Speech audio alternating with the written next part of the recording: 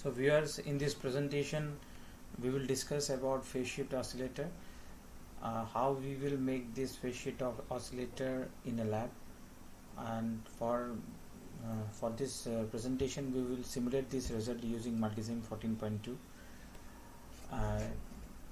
In laboratory we can very easily make a phase shift oscillator using 741 op-amp. The 2 is the inverting terminal, 3 is the non-inverting terminal. The non-inverting terminal is grounded and the output is feedback through this CR section, 3 CR section to the inverting terminal. And the condition for the sustained oscillation comes out to be RF by R is equal to -29, and the frequency of oscillation is 1 by twice by RC root over 6. So let's move to the multisim. So here we have the circuit, and in this circuit we have taken 741 op-amp plus VCC. We have put 15 volt at 7 pin and -15 volt to 4th pin, and output is recorded from 6 pin, and there is a C section, and here we have taken this capacitance to be 0.001 microfarad and resistance is 10 kilo ohm. And similarly here in this circuit we will see a feedback through this RF, which we have taken to be 500 kilo ohm because we are taking 10 kilo ohm. 29 times the 10 kilo ohm is 290 kilo ohm. So once that ratio is maintained, then only the oscillation gets sustained. So for that we have used a potentiometer. Now let us simulate this result. Let us simulate this circuit now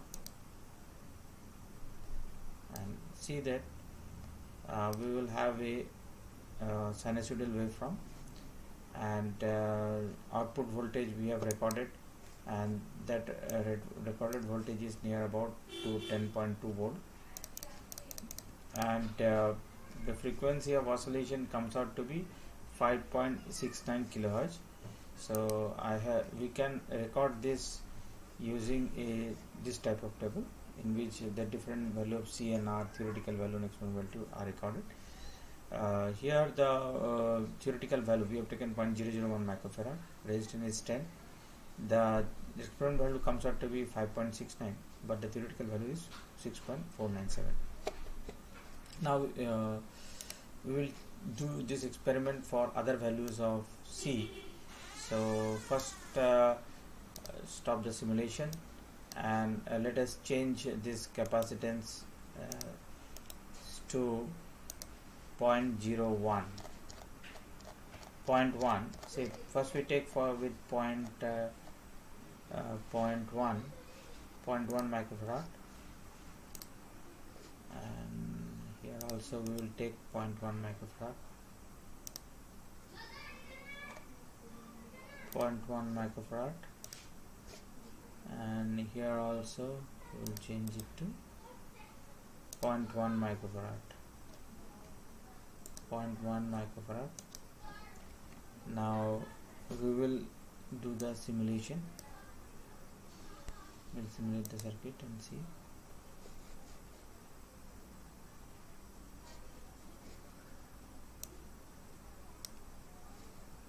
Now we can slightly move this wiper.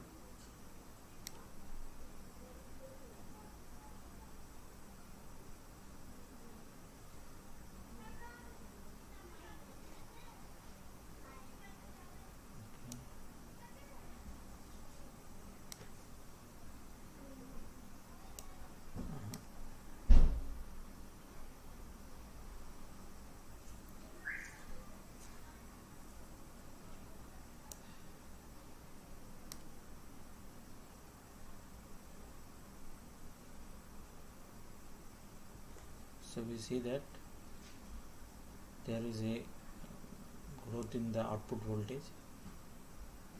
There also the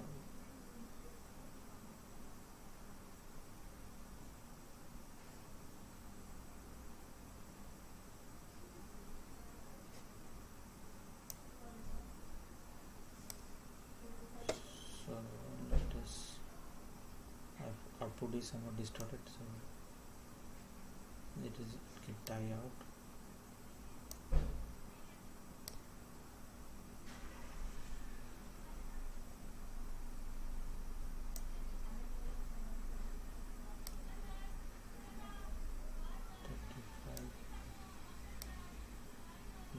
From now is more or less right. So the frequency comes out to be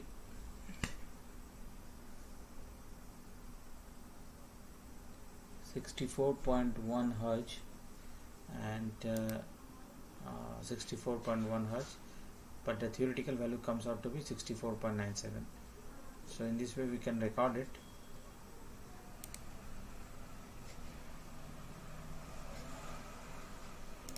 Now again we stop the simulation. We change this value of capacitance to 0.01 and let's see the results, what result comes. 0.01, 0.01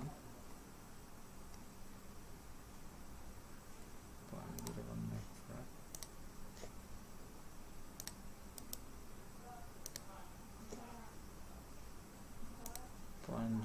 Microfarad,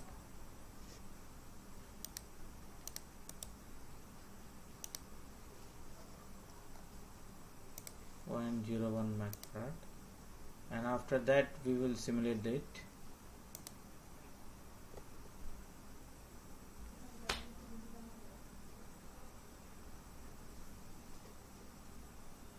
Let us change the wiper a little bit.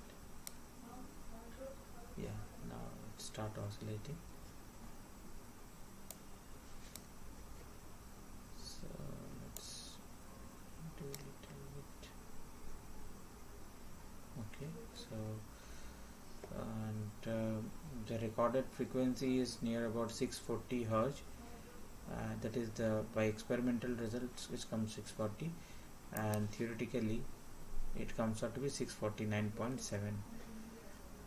So we see that experimental result and theoretical results are more or less same. Also, if we now fix the capacitance to 0.01, we can change the value of R, and we can also see the various frequency of oscillation. We can have the desired frequency of oscillation by choosing the suitable value of C and R also. So in this way, in this presentation, we see that we can make a phase shift oscillator in a breadboard using a 741 open. We can simulate the result through multisim also. So thanks for watching.